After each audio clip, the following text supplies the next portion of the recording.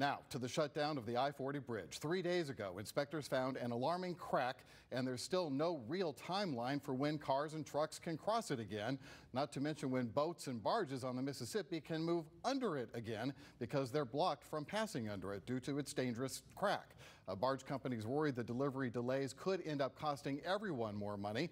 Local 24 News reporter Brad Broders is live along the river in downtown Memphis for us tonight. Brad, what's the latest?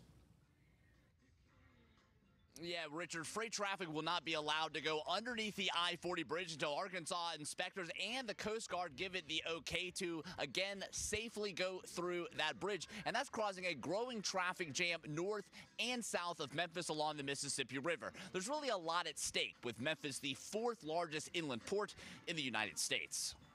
When I saw pictures of the crack itself, it's like, this is really major. Ken Groff's worst fears were realized when the Coast Guard indefinitely shut down all Mississippi River boat traffic under the I-40 bridge in Memphis as a precaution. It's a key link between north and south, and that's what makes this very concerning to us. Groff is with American Commercial Barge Line, based in Indiana, but with a presence in Memphis. When Mississippi River freight screeches to a halt, lost time means lost money. Every single day that boat sits becomes an unrecoverable expense to us. And the traffic jam of anchored boats near the I-40 bridge is getting worse, nearly doubling Thursday compared to Wednesday, according to the Waterways Council. You just can't make a U-turn. There's nowhere to go. This map on the website Marine Tracker shows those dozens of boats carrying hundreds of barges bunched together on either side of the bridge. We are in really a supply chain almost emergency right now. Dr. Martin Lipinski is a freight expert at the University of Memphis. Since Mississippi River boat cargo carries everything from food to appliance parts,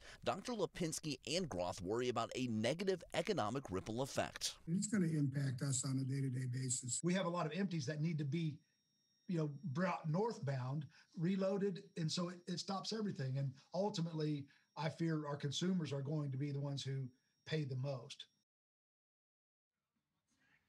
Now, once Arkansas inspectors and the Coast Guard again give the go-ahead for boats to again be allowed to go underneath the I-40 bridge behind me, it will then be up to the Tennessee Department of Transportation to make traffic repairs for cars and trucks. However, the chief engineer on Wednesday said it's possible that it could take months, not weeks, for trucks and cars to go on some or all of the lanes across that I-40 bridge behind me. Reporting live in downtown Memphis, Brad Broders, Local 24 News. Oh, incredible. Thank you, Brad.